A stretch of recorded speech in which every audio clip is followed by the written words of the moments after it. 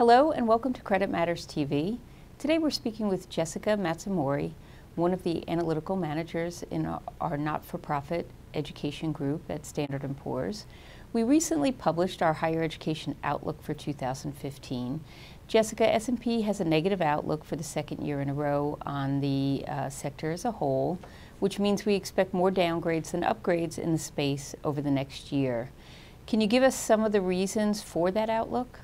Thanks, Robin. We do have a negative outlook on the sector, as colleges and universities struggle to balance demands of their expenditures, while at the same time addressing student affordability and access.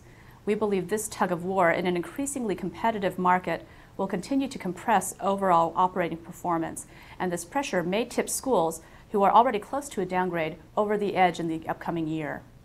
Now, this competitive landscape is beneficial to students, but financially challenging for universities and colleges. Now, although college tuition continues to increase, but we will note at a slower rate than historically, the cost of educating these students also continues to rise.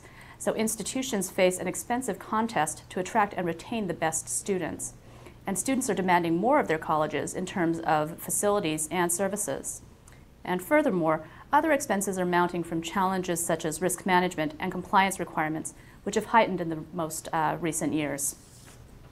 So there's been a lot of talk lately of potential students finding college education just too expensive and maybe not worth the investment. Is this part of the reason that schools are struggling?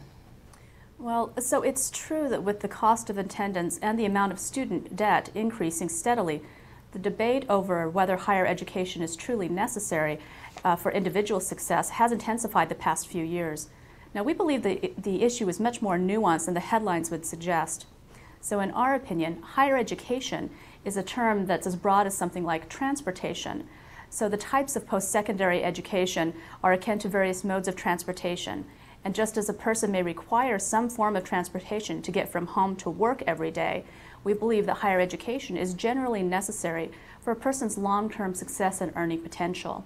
However, and to continue this analogy, if gas prices rise or the cost of insurance or automobiles goes up, a person may choose to forego his car in favor of some form of public transportation.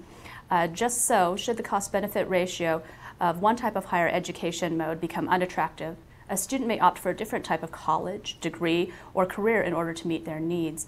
So for example, a cost-conscious student may choose to forego a smaller, more expensive liberal arts college for the more economical public university closer to home. So consequently, while we believe that demand for higher education overall is good and that the need for post-secondary education will increase over time, we do believe that the viability of individual institutions will depend on how they can demonstrate value and respond to their potential students' needs.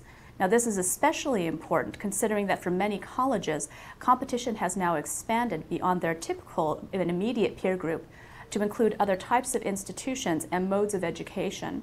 It is our belief that colleges or universities that are unable to distinguish themselves based on reputation or offerings in the market will have to compete for students purely on price, which may weaken demand and possibly cut into their enrollment over time. So Jessica, you alluded to it just now, but you referenced it earlier. Those schools that are on the brink, what can they do to improve their financial profile? Sure.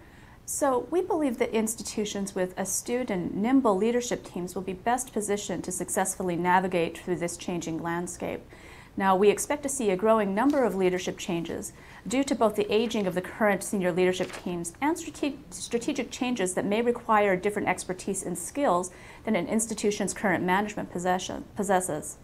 Now, we also believe that schools will actively be addressing a few key issues in 2015, and that includes increasing capital pressures and how to fund them, outsourcing needs, including privatized housing and public-private partnerships, managing shrinking healthcare margins and increased expenses related to the Affordable Care Act, and driving net tuition revenue growth through better use of financial aid dollars rather than increasing tuition itself.